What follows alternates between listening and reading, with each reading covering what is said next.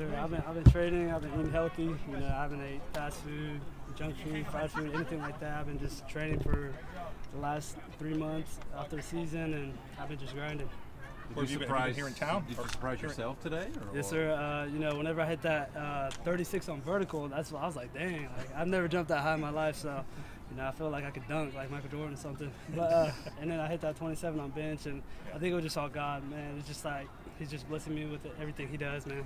I think you were one behind Marcus, right? Marcus got, what, 28 last year? Or? I have no idea. Or, I don't know, or is he lying? He said he had one. Marcus is a big guy, so probably, he probably got. So have you been training here in town, or you been back home? I've been just training with really Coach Philo, with here in town. Here?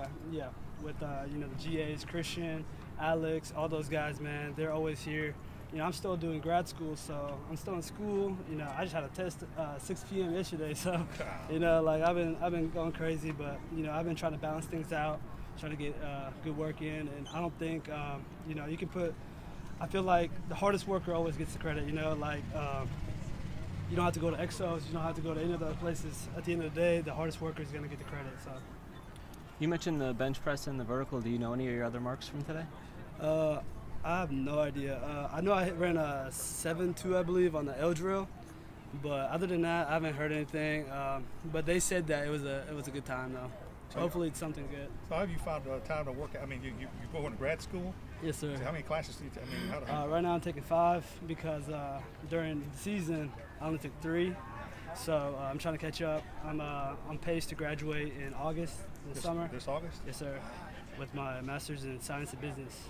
Okay. So you feel like you're walking out of here today like you exceeded all expectations? You really kind of improved your stock? Yes, sir. You know, I'm underrated. You know, nobody's talking about me. You know, so I only got like 1 season of film. You know, because I've been injured and stuff like that. So this really, I felt like this really, you know, showcased my talent, and you know, it was good for me.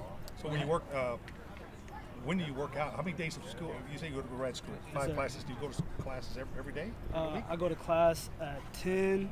Also on Mondays, I go to class at 10 a.m. and 11 a.m. I get down at 12:45, and I get lunch, work out here at 2:30. Then I have class at 6 p.m. till 8:45. That's on Monday only. Yeah, the rest of the week is just 10 a.m. and 11.